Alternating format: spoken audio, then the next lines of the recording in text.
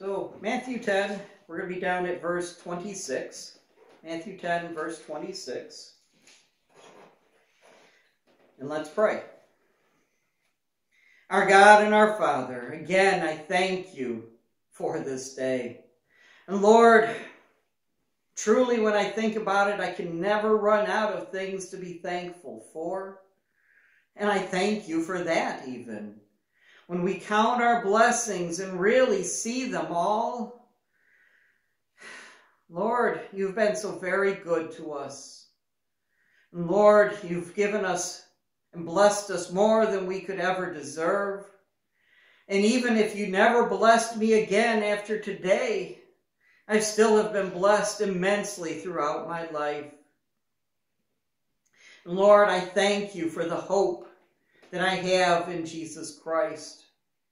Thank you, Lord, that despite all that may go on around me, all that may go on around each of us, Lord,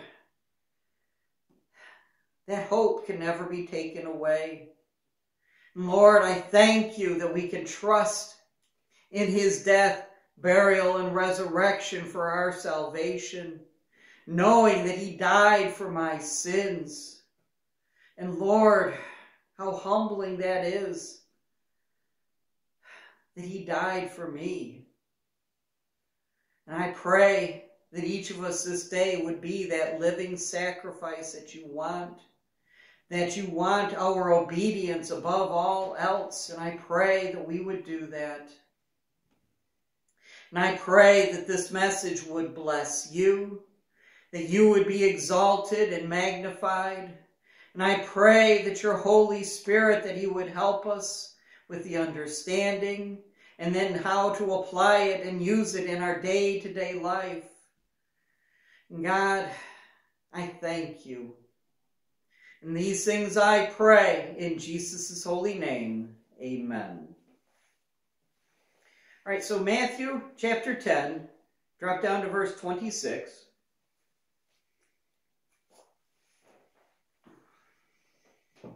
And of course, it's Jesus Christ speaking. And he says, "Fear them not, therefore, for there is nothing covered that shall not be revealed, and hid that shall not be known. What I tell you in darkness, that speak ye in light. And what ye hear in the ear, that preach ye upon the housetops. And fear not them which kill the body, but are not able to kill the soul. But rather fear him which is able to destroy both soul and body in hell." And it's interesting, because I didn't plan all of this, but it ties right into what we talked about this morning at 10 o'clock with Hebrews chapter 10 and everything there. And people today believe that we, as disciples of Jesus Christ, are in a time like no other. That the world is becoming more and more antagonistic towards Christianity, and believers are being marginalized, pushed aside, and persecuted. However, in Matthew chapter 10, Jesus Christ is discussing what is soon to come for his disciples, right then in the first century. And of the faithful original apostles, 10 out of 11 did die violent martyrs' deaths. Tradition tells us that the Apostle John was boiled in oil in an attempt to kill him, but he survived. And when you look at church history, believers on Jesus Christ have been attacked and maligned regularly over the centuries. Some dying for the horrible crime of simply owning a Bible in their own language. Yes, we are living in turbulent times. And yes, the return of Jesus Christ is imminent. So you must keep looking up to the skies, and you must continue to reach out to others that do not know Jesus Christ as their Savior, and share with them the gospel of Jesus Christ. And it is interesting reading about some of the histories of cults that have been positive that Jesus Christ was going to return a specific year, and what they taught their followers to do. And at one time, one cult told their misguided followers to not bother to get married because Jesus Christ was returning within 10 years. And there were very many upset people when Jesus Christ did not return then. And the sad part is that same cult then told its followers to hold off again, and people did. Other cults would gather its relatively few members together, and they would await the return in their stronghold. And sadly, some of those cults then initiated suicidal measures, believing that this would enable them to be with Jesus Christ even faster. But what you do not see these cults do while they are in that time frame of believing that Jesus Christ was coming at a specific time, what did you not see them do? They did not go forth and tell others about the gospel of Jesus Christ.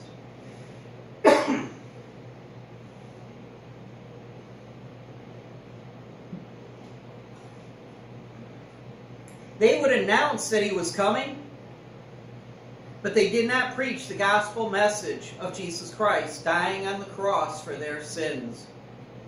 And then Jesus Christ being buried in the sepulchre, and on the third day, Jesus Christ's resurrection from the dead. Sadly, these cults focused on themselves and did not want to share the good news that they supposedly had. And you saw that even as recently in the last 20, 30 years, when we were sure the world was going to end, was because it was the year 2000. And you look at, like, with Jim Jones and the Branch Davidians and all these other groups. And the sad thing is what you see in common with them is that they would reach a point where they wouldn't allow anybody else in. Jesus Christ doesn't teach that. We're trying to think how to put it exactly. Jesus Christ is not, in one sense, he is not exclusive, but he is inclusive. But in another sense, he is exclusive. You only come to Christ to believe on him. It doesn't mean that everybody is going to get saved. If they don't have that faith on Jesus Christ, they're still condemned. But in the meantime, we're told to still go and command, and told to tell all the world. Jesus Christ didn't say, go to the uttermost parts of the earth until I'm almost here, and then stop. He said, go. He didn't say when to stop. And that's what we have to keep in mind, is that he never said to stop. And even though you may be in a time of turmoil and trouble, that does not mean you get a pass on telling people about the gospel of Jesus Christ. You need to look past yourself and your fears of man and tell people about Jesus Christ. Why? Because as a follower of Jesus Christ, you are commanded to tell all the world. Why? Because you love Jesus Christ and you love your neighbor. And that must drive you to tell others about Jesus Christ and his gospel message. You must get past your fears and tell people, because the days are getting short. Every person on this earth has a limited amount of days. How are you using yours? Are you allowing your fear of man to stop you from giving out the gospel? Look again at verse 26. Fear them not, therefore, for there is nothing covered that shall not be revealed, and hid that it shall not be known. It is truly interesting, because if you truly fear the Lord God of heaven as a disciple of Jesus Christ, then it is a different fear than the fear of the Lord that the lost have of the Lord. As a follower of Jesus Christ, your fear of the Lord is a healthy respect for God. It is not a terrified fear of the Lord. You fear the Lord and you respect the Lord because you understand what He has done for you by saving your soul, and you understand what awaits those that do not know Jesus Christ as their Savior. Those that are not born again on the surface, they show disdain and disrespect for Jesus Christ. But deep down, they know what awaits them if they do not believe on Him. They may try very hard to hide their fear of the Lord, but it is still there deep inside, unless their conscience is seared. And I think in a lot of ways that's why you see skulls so much. Because people fear dying. And a skull is typically, it's just a ladybug. A skull is typically a symbol of death.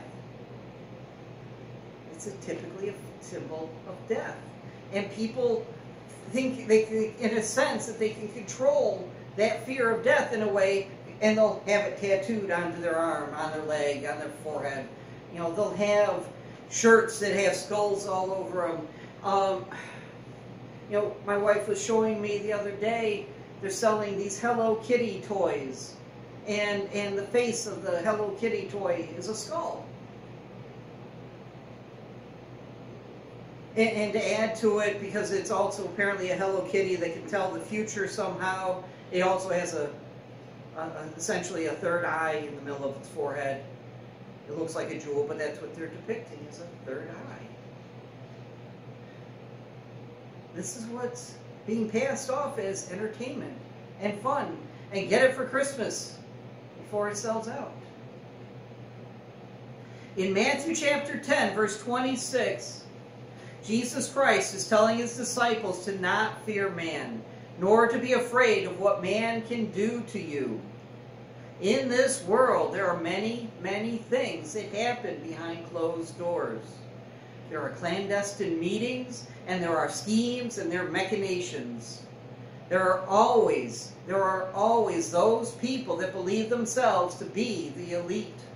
The ones that believe that they are the only ones that know what is truly best for this world. And this world has always had those men and women lust for power and control. You know what? You need not fear them. For the Lord God of heaven has it all well in hand.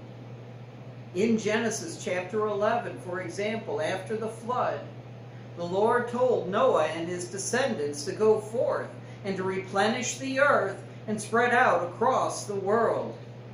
But what happened? Instead, they stayed close together. And some began to believe again that they could control all. Genesis 11:4 says, "And they said, 'Go to, let us build us a city and a tower, whose top may reach unto heaven. And let us make a name, lest we be scattered abroad upon the face of the whole earth.'" These men believed they could somehow overthrow God, and they could be in control of over all the earth. They underestimated the Lord, and He took care of their attempt at rebellion by confounding their language, so nobody could understand what others were saying. God knew what they were planning, and He stopped them with ease. There is nothing that will remain covered. There is nothing that will not be revealed one day. There is nothing that will remain hidden. The Lord God will bring the things done in darkness to light, and people's sins will be exposed. What people do when they think nobody is watching will be shown. As a disciple of Jesus Christ, you do not have to fear what man will do. You do not have to be obsessed with what evil men and evil women are doing across this world. It is really no different than what evil men and women have been doing for centuries. The methods may change, but the motives remain the same over the years. They will be exposed, and they will be judged by the Almighty God one day. He will bring their schemes to light, and he laughs at the plans that men have against him. Verse 27.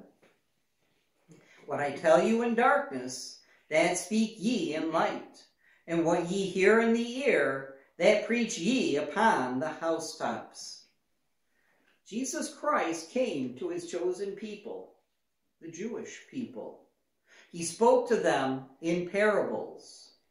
He spoke to them with sayings that were in darkness to them. They did not understand what Jesus Christ was saying. And in part, because they continued to reject Jesus Christ. And even at this time, his disciples did not understand everything that he was telling them. They were having trouble grasping that he came here to die on the cross in order to be that final sacrifice needed to pay for their sins.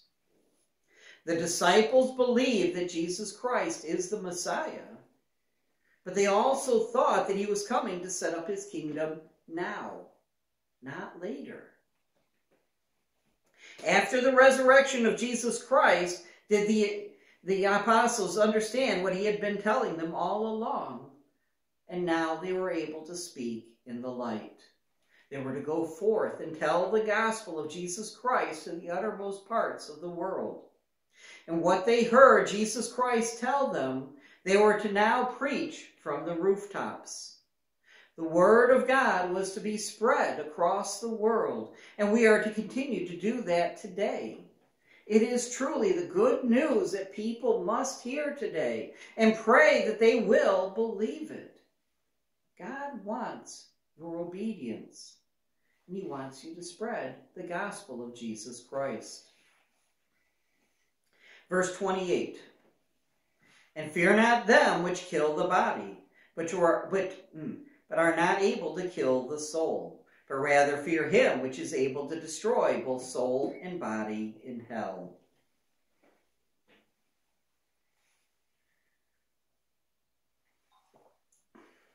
So if I were to sum up this verse, fear God. Fear God. Fear God and not fear man.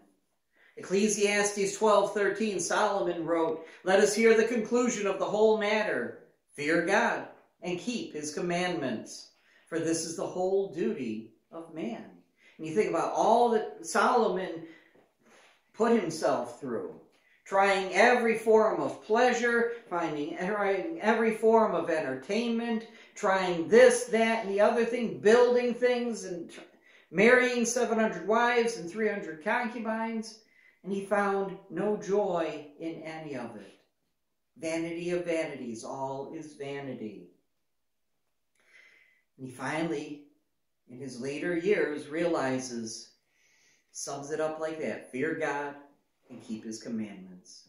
Fear God and keep his commandments. Man can do all sorts of things to you physically and mentally and emotionally, but your time here on earth passes in a blink of an eye, and then you have all of eternity. I said earlier, I can't believe that it's already almost the middle of the month. Think about how fast these first 12 days have gone, to me anyways. And think about, how fast these 59 years have gone. Now the first 20, they went slow. But the rest went very fast. And these seem to go even faster, like going downhill on a roller coaster. As a believer in Jesus Christ, you have an eternity with Jesus Christ in heaven to look forward to. An eternity of rest and joy with your Savior. Sadly, for the person that has rejected Jesus Christ, they too have an eternity ahead of them. An eternity spent having body and soul in hell, everlastingly destroyed.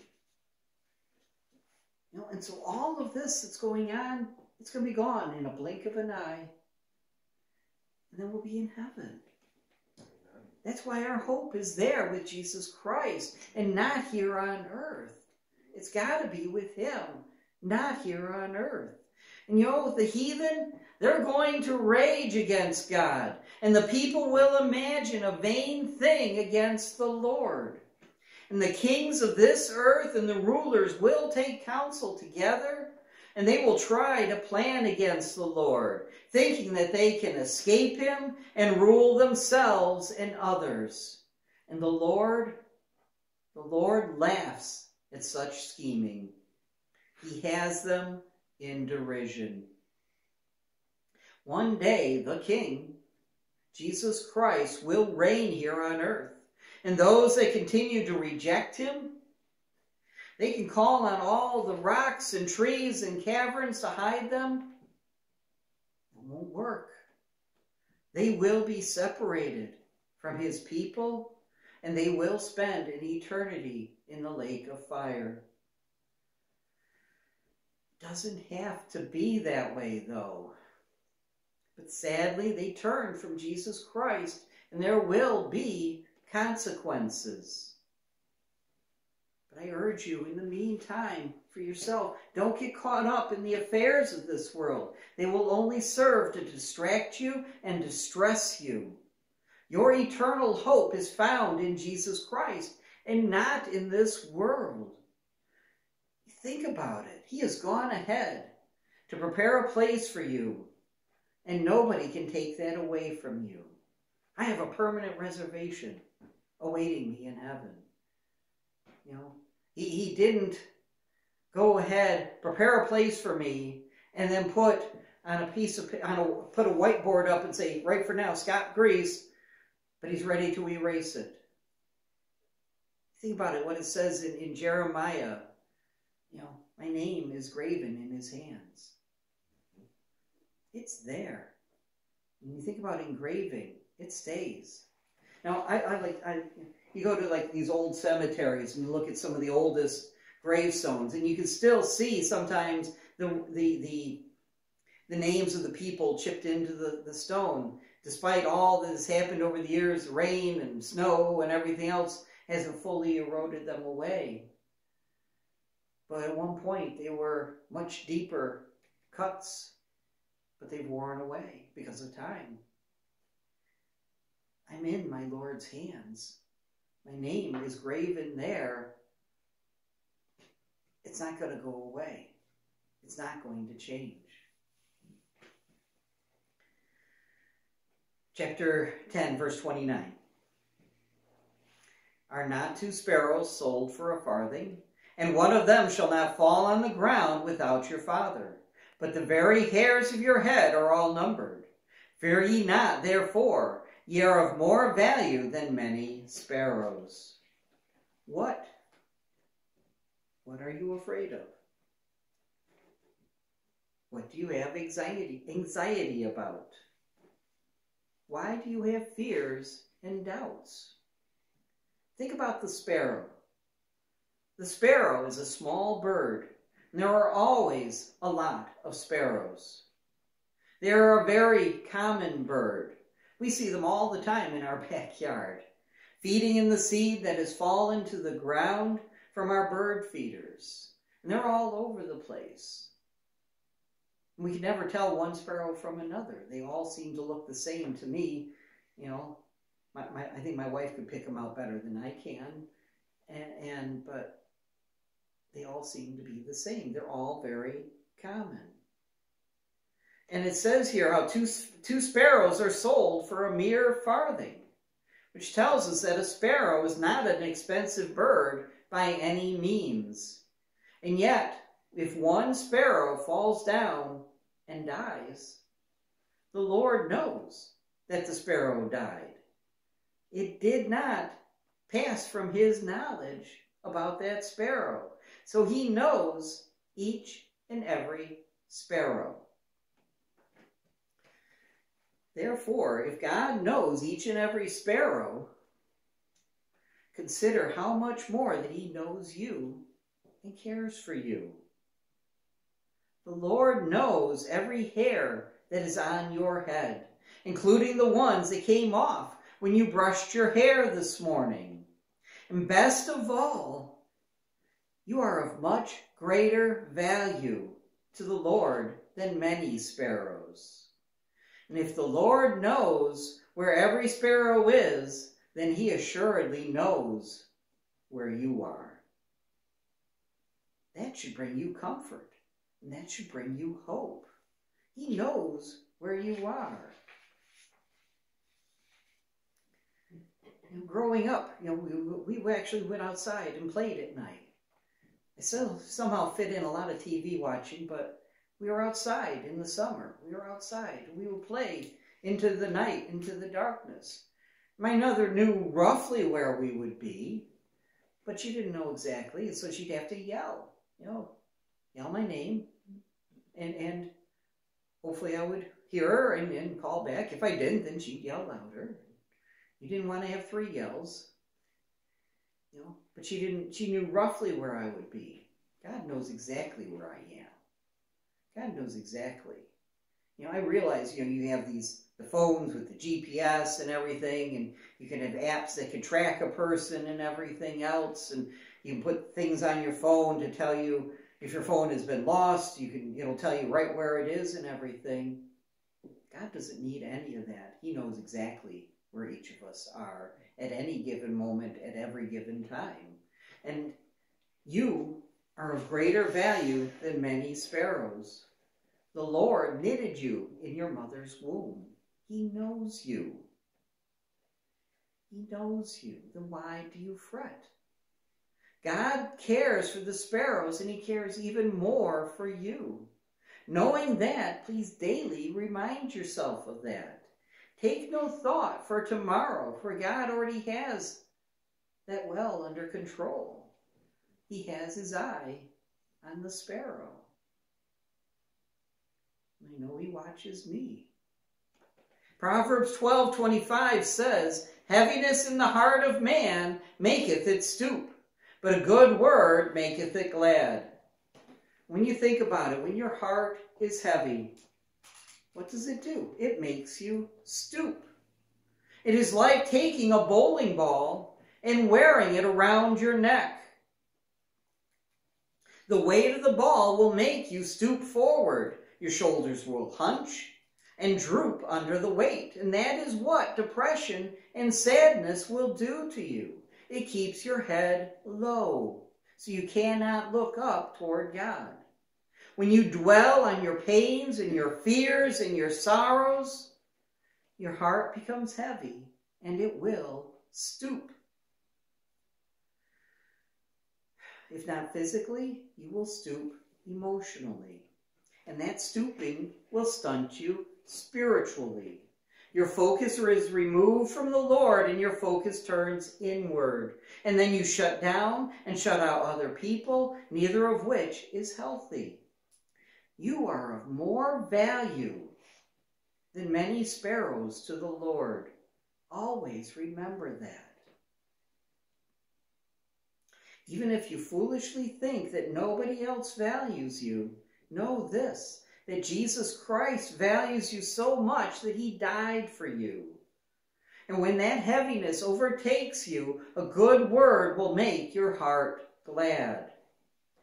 That heaviness has, in part, happened because you have taken your eyes off of the Lord Jesus Christ. Your fear of the future, your fear of man takes over when the heaviness takes over your heart.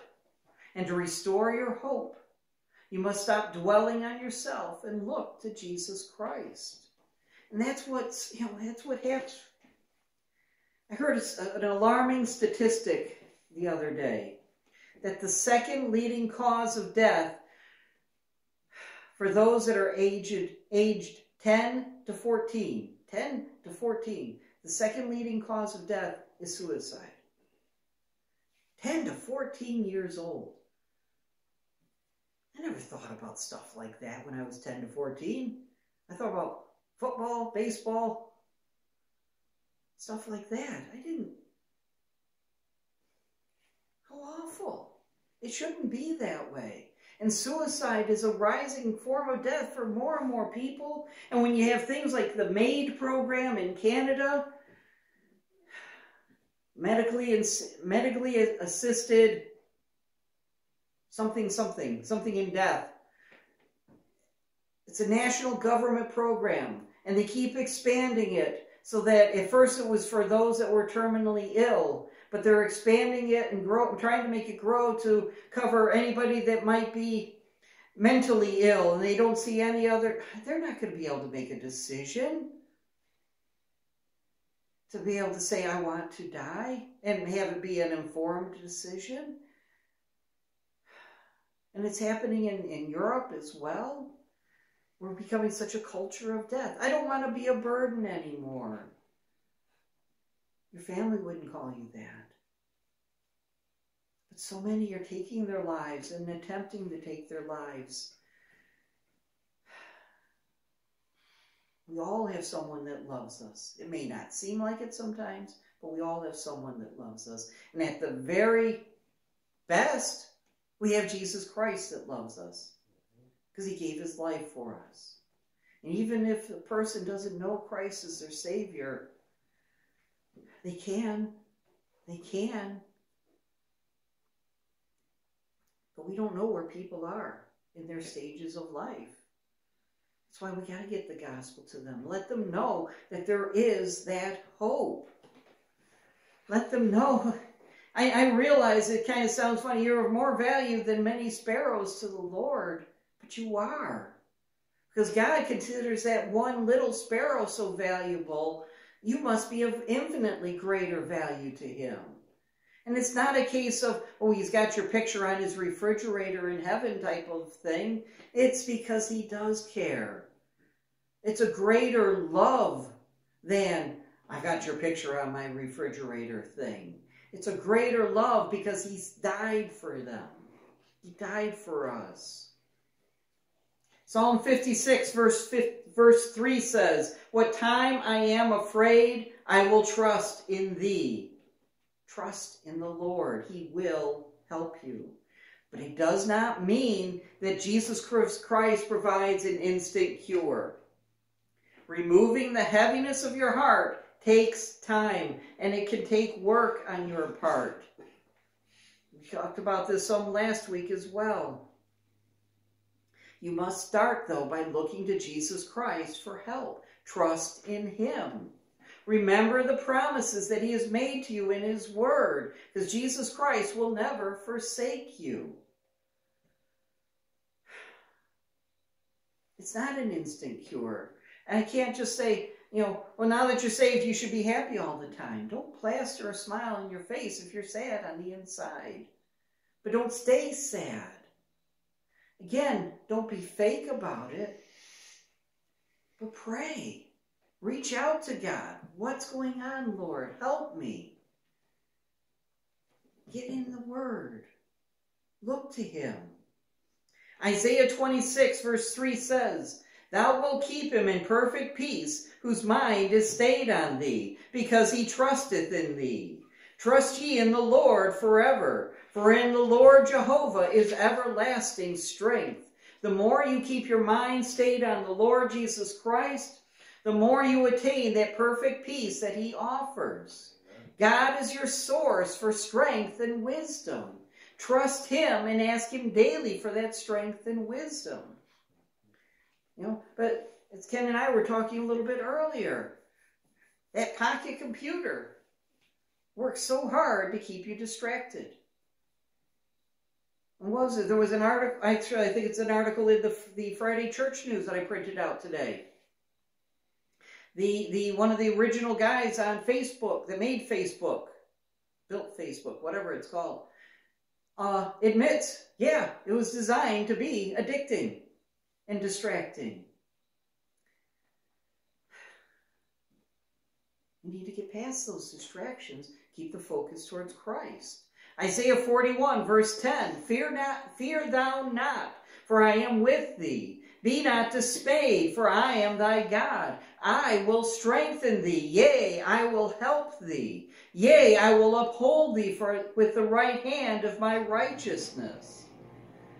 that is part of that daily task for each believer. Do not get entangled in the affairs of this life, but keep your focus on Jesus Christ and on Him alone. And you think about what it's saying there in chapter 41 there, I will strengthen thee. He is that source of strength that we need.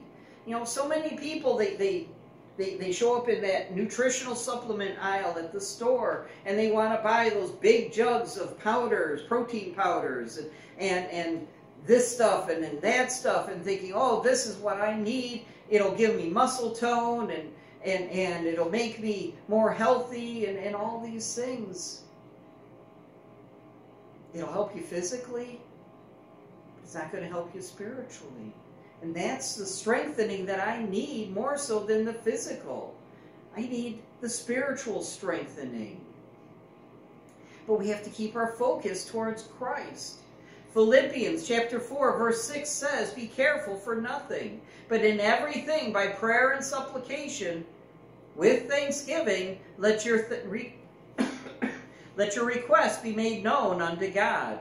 And the peace of God, which passeth all understanding, shall keep your hearts and minds through Christ Jesus.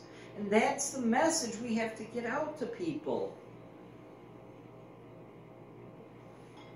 Jesus Christ died for their sins. That's their biggest need, is they need those sins taken care of. The shame of those sins, the pain of those sins, what those sins have done to yourself and to others, they can be forgiven by Jesus Christ. Forgiven and forgotten. You don't have to bear that burden any longer. It's what they need to be told. And the idea there with verse 6 of Philippians 4, be careful for nothing. Don't worry. Don't fret. But in every, not something, but everything, by prayer and supplication with thanksgiving, we go to God with that prayer. So daily we need to fear the Lord. Do not fear what others will think of you. Do not fear what others are saying. Because if you are walking correctly with the Lord, then it does not matter what others are saying or thinking. Keep in mind the fate of those that have rejected Jesus Christ and pray for them. Prayer is what you and I can do as we approach that throne of grace, seeking God's mercy and finding His grace. You think about, I read this, somebody wrote about this, and approaching that throne of grace and mercy. And the person, he gives an illustration of how a boat can be, attached to the shore with a long rope. And the men would get in the boat and they would go out. They didn't row out or anything. They would float out, and at the end of the rope, and I assume they would do some fishing or whatever from there. And once that boat was far out into the sea, the crew then began to pull on the line. In other words, those men that were in the boat would then begin to pull on that rope to bring them closer to shore. And as that distance closed between the land and the boat, I can see how those sailors would be tempted to think, I'm not pulling the boat closer to shore, I'm pulling the land closer to me. It's that visual thing. And like you notice it sometimes if you're driving on a busy highway and it's multiple lanes of traffic and you feel like you're not getting any progress because everybody's passing you. That's me. They could be very tempted to think that they're actually pulling the land closer to themselves, but obviously, of course, the land isn't moved any. It was the boat that moved as it was being steadily pulled toward the island. And it's the same way as we attach our desires to God's throne with prayer. We and our desires are that boat, and prayer is the rope. And as we pull on the rope, which is to say, we start to pray, we're not going to move God's throne closer to ourselves. Instead, we are drawn closer to the throne. We do not make God be more like us. Instead, we become more like God. Our desires do not overwhelm what God has said, and our will not supersede Him, but instead we're going to be conformed more and more to Jesus Christ and to God. Our desires will become submitted to His, and our will yield to Him. And what ends up happening, the closer we get to God, the more we've been reconciled to God. We're in harmony with God. And then we can delight ourselves in His answer to our prayers, no matter what that answer may have been. Even if it was not the answer we had been hoping it would be, we'll be content in it. We'll be content in it. So as we draw closer to God through prayer, as we come closer in conformity to God through earnest prayer, we will find ourselves with plenty or want, joy or sorrow, peace or turmoil. But the result is my desires line up with His desires. My joy is no longer based on me or anybody else around me, but my joy is based on Jesus Christ. When you think about that with harmony, when you have a professional group that sings, especially like a cappella, and they sing in harmony, and each one has there's a bass, a tenor, a soprano, and an alto, and they all sing together, and so you'll notice sometimes they'll each be singing their own line. There'll be the bass player, the soprano, so forth, but then also every so often they'll sing where they're all singing on the same level. That's that harmony that we would have with God. We won't be, atonal. We won't be out of sync with God the more we are spending the time with Him. And what will happen? We will draw near to His throne. We will have gone nearer to Him. We will have gone boldly to that throne of grace that's written about in the book of Hebrews at the end of chapter 4. We'll have gone boldly to that throne of grace. We'll be content. We'll be at peace with God, no longer fighting with Him. And that's what He calls us to do, is to be content with Him. And when we're content with Him, why would we worry? Why would we fret? And if we're content with Him, how much better and easier it is to tell others then about Jesus Christ. We're called to do that. But we're also called to walk closely with Him. And let's pray. Our God and our Father, again, I thank You for this time with Your Word. And I thank You, Lord, because Your Word is a comfort. It is the comfort that we need. Your Word is what we need each and every day. It is our daily bread. And Lord, I thank You that You want us to pray to You, and how that draws us ever closer to You, because we're taking that time and spending it with You and You alone.